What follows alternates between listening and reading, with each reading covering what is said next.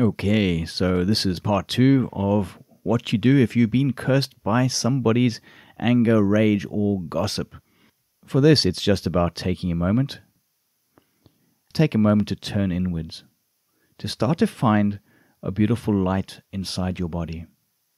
And this light is like a fire.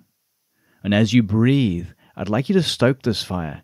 Start to see it burning brighter and brighter and brighter until it starts to expand rapidly, filling your body, and then starting to fill the space around you with these beautiful flames.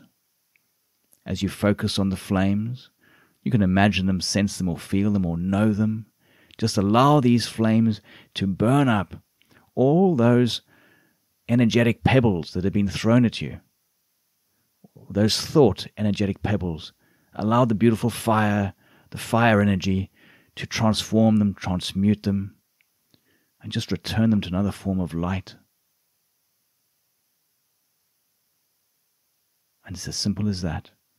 Fire, purifying and cleansing your body. And if you do this on a daily basis, you will definitely expand and grow. By the way, if you have been cursed by someone who knows what they're doing, or someone who's gone to the effort of doing a proper spell or black magic against you, then please do reach out, because I can help you.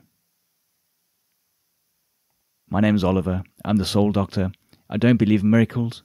I rely on them.